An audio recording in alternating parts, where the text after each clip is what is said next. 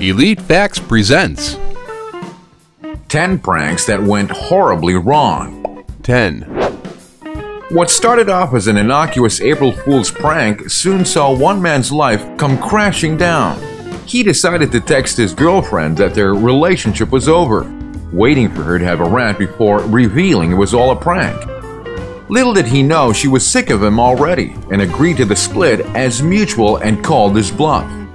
She was very happy with herself, while he was in tears over the incident. 9. Madrid police received several calls from worried bystanders, saying the two masked gunmen had rushed a victim at gunpoint into a black Mercedes in Salamanca in Spain.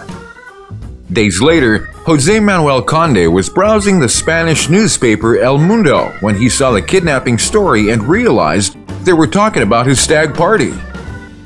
Conde said the prank was his friend David's idea, with the help of a third man. Conde's friends parked the car and put on their balaclavas. David and his friend captured Conde and friends, covered their heads with bags, and threw them into the trunk of the Mercedes.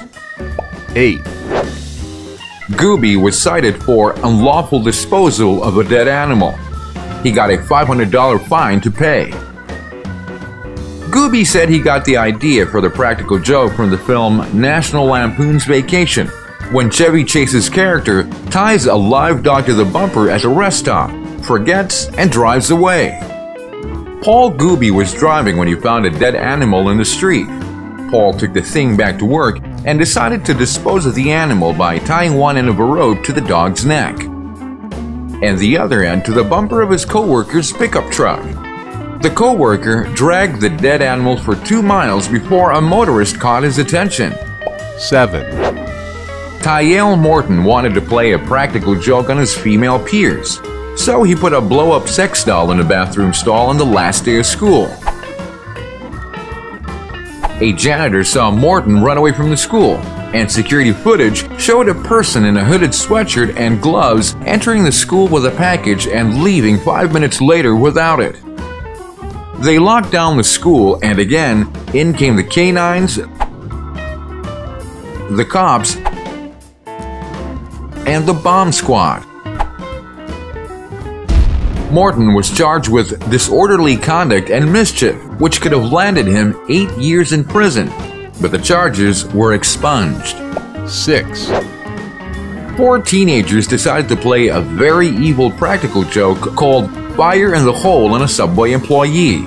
Inspired by a popular internet video, the teenagers ordered food and paid for it before throwing the hot sauce drink at the Subway employee, screaming, "Fire in the hole!" The culprits confessed to the incident and 4 similar pranks at local restaurants.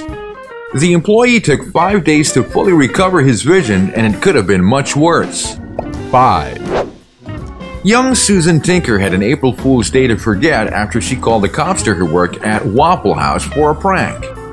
She told them about an armed robbery taking place and, thinking they'd send a car over, put the phone down. Soon enough, the cavalry arrived. Cops, K-9 teams, and even a SWAT team arrived to catch the perpetrator. Tinker has been charged with falsely summoning the police and faced a $2,500 fine. 4.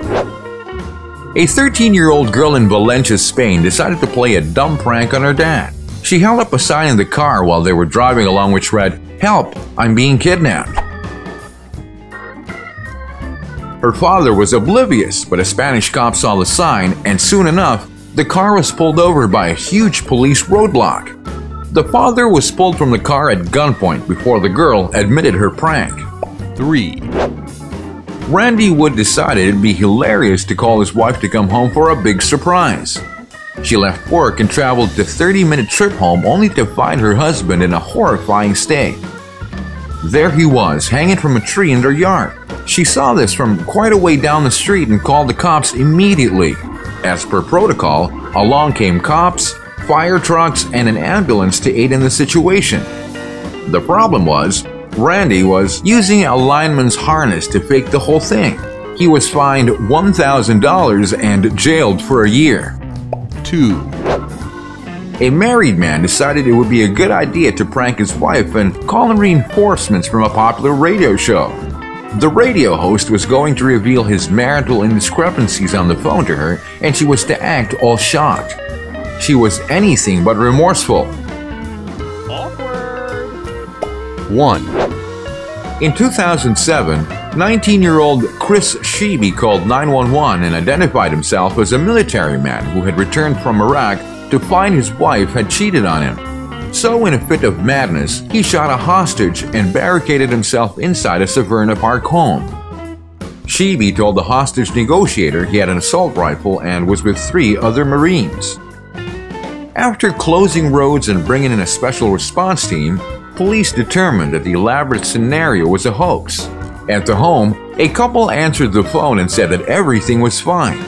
Other alleged calls involved a September 5 report of a shooting in the Carrollton Manor community of Severna Park and a September 10 bomb threat at Severna Park High School. A 911 dispatcher recognized the voice from a call for a shooting in Carrollton Manor days earlier. Police then determined that the 2 cell phones used in the hostage case had also been used in the shooting and bomb threat calls. Thanks for watching another amazing video, folks. Subscribe for more from Elite Facts.